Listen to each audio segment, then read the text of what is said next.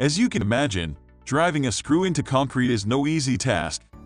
If you find yourself needing to do this, you will either have to use a rotary hammer or a hammer drill. Both of the tools are powerful enough to sink screws into concrete, but their hammering mechanisms differ, providing the tools with different advantages and disadvantages. To find out which tool is right for your needs, watch on. We provide an overview of both rotary hammers and hammer drills, effectively answering which is right for you. Let's get to it.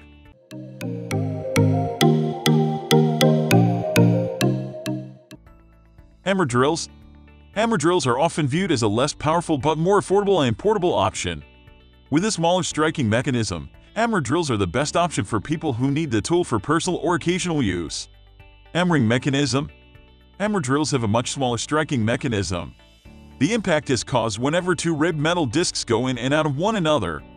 This hammering mechanism is great for small to medium-sized jobs, but it isn't as powerful as the mechanism inside the rotary hammer. Benefits. The benefits of the hammer drill lie in the drawbacks of the rotary hammer. Most notably, the hammer drill is incredibly lightweight and portable. Since this option has less power, these tools can be battery-operated, and the actual striking mechanism weighs less due to its smaller size. This allows even the heaviest of hammer drills to weigh half of the lightest rotary hammer. As a result, hammer drills are much more ergonomic. You'll much easily be able to maneuver with this tool and bring it around the house. Another benefit of the hammer drill is affordability. Since these tools are less powerful, they are often way more affordable. If you are on a super strict budget, you are more likely to find a hammer drill that fits your price range than a rotary hammer. Drawbacks. Obviously, the biggest drawback of the hammer drill is that it is not as powerful as the rotary hammer. If you have intense drilling needs, the hammer drill simply might not provide enough punch to get the screw in deep enough. The other drawback of the hammer drill is that it does not absorb as much shock as the rotary hammer. It can create up to 30,000 beats per minute. This means that it creates much more shock that makes it more difficult to hold and handle. Best for. Even though the hammer drill is less powerful and absorbs less shock than the rotary hammer, it is still useful and superior in the right context. Most notably, the hammer drill is best for small to medium-sized jobs, such as those around your house. You should not use a hammer drill for professional or semi-professional use. Rotary hammers. Between these two tools, rotary hammers are often the preferred option for professionals and other people who need to hammer screws into concrete often. For those who need advanced strength and high shock absorption, rotary hammers are superior to hammer drills. Hammering mechanism. The hammering mechanism in a rotary hammer includes a cylinder of air and piston. The piston compresses the cylinder of air, in turn beating the bed. This provides an effective and powerful hammering mechanism that can hammer screws into concrete with little to no problem. Benefits. The biggest benefit of rotary hammers is their sheer strength. Because of the way the hammering mechanism works, rotary hammers simply provide more strength than hammer drills. For those who have more intense or frequent hammering needs, the rotary hammer will be the best option.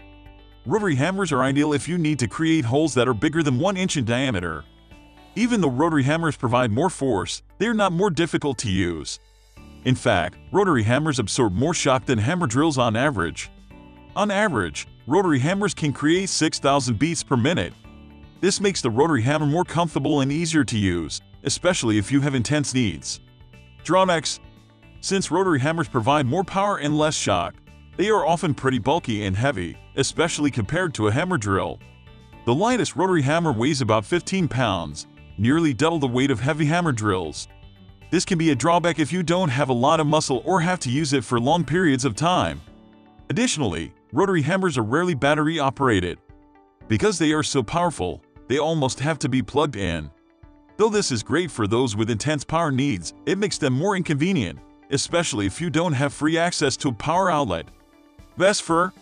Because of their enhanced power, rotary hammers are best for construction jobs or other professional needs. For personal use, the rotary hammer may be too big and unnecessary for your needs, making the hammer drill more ideal. Which is right for you? Although there can be many factors that go into deciding between whether you need a rotary hammer and hammer drill, the most important factor is the size of your project. In other words, we recommend looking at the concrete or masonry work when selecting a tool. If you need holes that are larger than 1 inch in diameter, you absolutely need a rotary hammer. Though these tools are more expensive and cumbersome, they are the right tool for this sort of job. In contrast, You should get a hammer drill for anything smaller than that. Getting a hammer drill for smaller jobs will save you money and arm power. Most people who need to drill into concrete occasionally around the home find the hammer drill to be the superior option for their jobs and pocketbook. We are almost wrapping up. These are the common differences between these two.